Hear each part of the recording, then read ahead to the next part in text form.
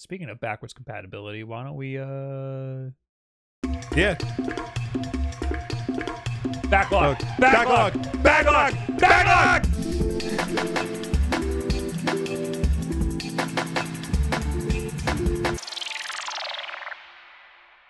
Hey, it's Hey. Backlog, everybody. There, we're back with Backlog. What are we doing? What is the Backlog, Will? The Backlog is a show on this channel where we go through our entire video game collection. Every game we've ever bought, we put into an Excel sheet to catalog everything. And today we're going to pick one at random and play it, regardless of whether or not we've played it. We're not gonna play it. We're going to talk about it. Yes. What? How many games do we have? I haven't added games. Hold on, I opened up the wrong. Where is it? I haven't added games since the last time. I tried to like. I gotta do that. I tried to like clean it up a little bit, get rid of some games that like we're not like some random ass iOS games that we're not going to talk about. We had a lot of mobile games. Yeah, we did. Hold on, I got it. It's a lot. It was like 900 something. Okay. 900 and something. Wait. I gotta put it in my random number generator, then I will pick a random number and we will 902. 902. Yeah. And generate. And 260. 260, and that is Mario Golf for the Nintendo 64. 64. Okay, Yeah. 64 one was pretty good. I don't remember the difference between the Mario Golf games. This one in particular, it's I have in brackets, it's the Japanese version. Oh, I never played it. I mean, I played Mario Golf. Right. I definitely never played the Japanese version. cartridge that we have. So then why did you get the Japanese version? It was cheap at I think we got it at, what was the retro game store we did the Backlog at? Oh, Video Game Trading Post. Yeah. Video Game Trading Post here on Long Island. I think I bought it there because I just liked it was cheap and I liked the way that it looked. Right.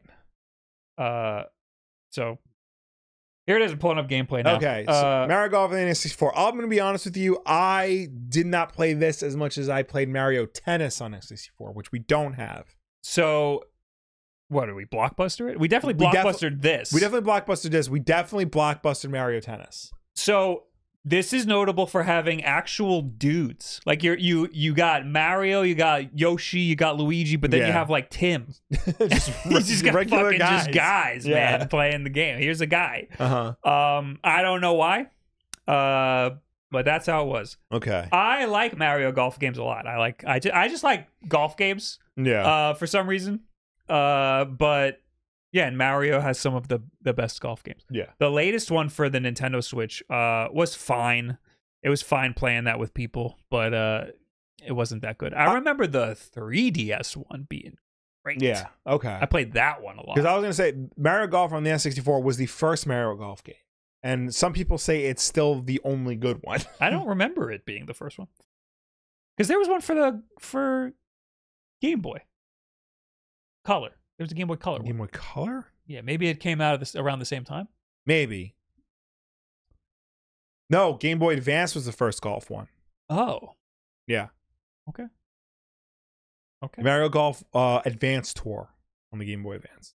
Okay.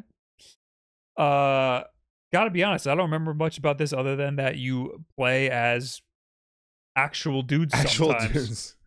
Mario 64 golf. Players choose from a variety of characters, including Mario, Luigi, Peach, Yoshi, Wario, and a few original characters. Players can then select from a number of courses which have features adapted to the Nintendo world. As a pick-up-and-play game, it simplifies the game of golf without its complicated real-life aspects. Although the game is easy to play and simple in appearance, its engine has many variables that can affect a shot, such as wind strength and direction dictated by a boo. Rain, characters' individual attributes, spin on the ball, and relief in the land. So I have the characters here. Mm-hmm. We got Plum. All right. We got Charlie. We got Peach. We got Baby Mario. We got Luigi. We got Yoshi. We got Sonny. Hey, Sonny! We got Wario. We got Harry. We got Mario. We got Maple. Mm-hmm. We got DK. We got Bowser. We got Metal Mario. There's a lot of characters. Oh, Jesus. We got Kid. We got Joe. We got Sherry. And we got Azalea. Well, okay. none of these characters come back ever. So like I feel like there's a little bit of missed opportunity to have these characters somewhere else. So I'm looking it up. The Mario Golf Wikipedia page combines the N64 version of the game and the Game Boy Color version of the game. So there was a game. You said it. Oh, there is Game Boy. There is a Game Boy Color version. Yeah. Okay, so I wasn't fucking crazy. No, but they came out at the same time. Okay, that's what I thought. Yeah. Okay. The Game Boy Color version of the game is a full-on RPG.